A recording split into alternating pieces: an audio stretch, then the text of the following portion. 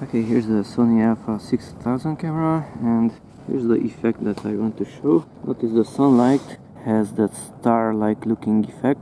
How to achieve that effect?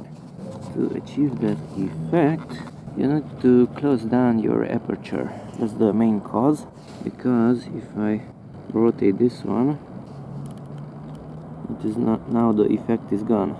Now I'm at f9.0. Sun is completely white.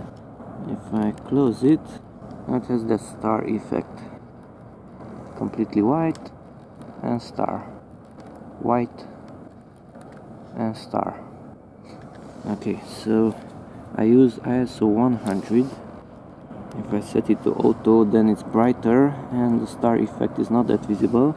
So try it on the lowest ISO 100, and you should use a low shutter speed, because otherwise the light is too bright. Notice at 1.20 it is completely white, and at the lower 1 divided by 1200 there's a noticeable star effect.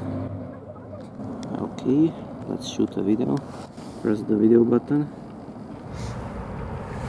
I'm recording.